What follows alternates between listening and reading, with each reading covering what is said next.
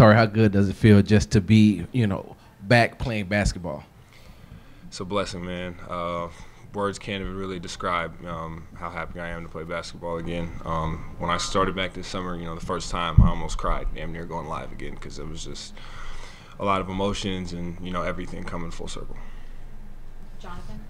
After missing the time that you did, where is your game now, and when did you feel it got to wherever you find it to be now?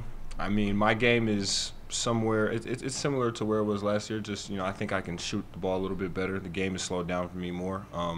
Not being able to play, I think, gives you a different perspective on the game, just seeing it from a different angle. And when you get back out there, there are certain things that I guess you didn't pick up on that you do now. So I'll say the game definitely slowed down. Kim? Tari, what excites you about not just being back with this team? I mean, you missed the end of last season, but seeing the growth. What excites you about where the team is and where you think it can go? I mean, probably the same thing that excites everybody else. Young, exciting group of guys who are tenacious and just exciting to watch. I mean, especially, with Reed coming in and me coming back, and we got Steven Adams. There's just a lot of energy coming around this team, a lot of positive energy. So hopefully just trying to add to that. Jackson? Tari, you mentioned a moment ago kind of a different perspective when you're not playing. What were some of those kind of specific things that you picked up on that you were able to kind of key in on when you were not playing? And then a non-basketball question. I know you're a big movie guy. What's the best movie you've seen since we last got a chance to talk to you?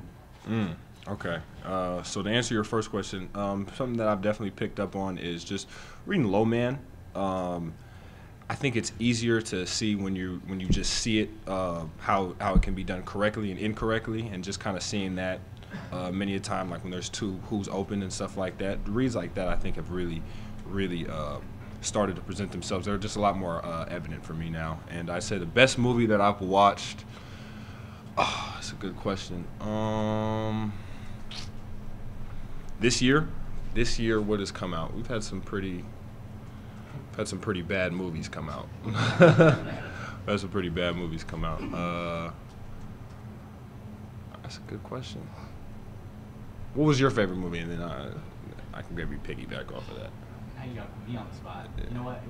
We'll circle back on this. Yeah, we'll circle. I need some time to think about it. Yeah, we'll circle back for sure. Jack? Hey, Tari. Dylan a little earlier talked about how this team, especially towards the end of the year, began to develop a little bit of feistiness, a little toughness on the floor. I'm wondering, that seems to fit your game particularly well.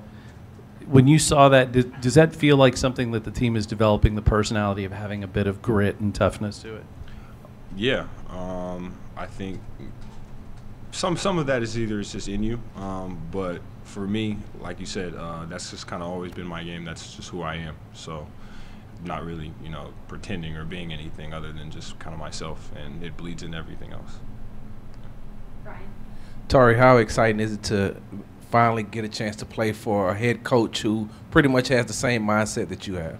Yeah, I mean, it's exciting. I played for him last year a little bit, not for too long, but Coach Udoka has been really great, especially to this young group of guys, helping us, like I said before, with our professionalism and just, showing up and being the best version of ourselves each day. So I'm really excited to work with him. I'm always excited to work with him, and I'm just excited to get this year going.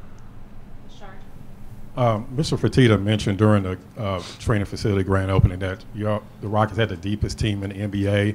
Last year, the Rockets bench was top 5 in production with yourself and now Steven Adams and Reed Shepherd. Do you believe that the Rockets can be the top bench unit in the NBA? I mean, yeah.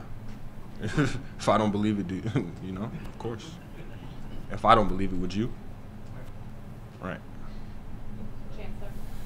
What's going on, Tari? I noticed by your IG lives and just your social media, you seem to be pretty close with Reed. What impressed you about him, and what have you got a chance to get to know? How have you got a chance to get to know him just over the offseason and their relationship?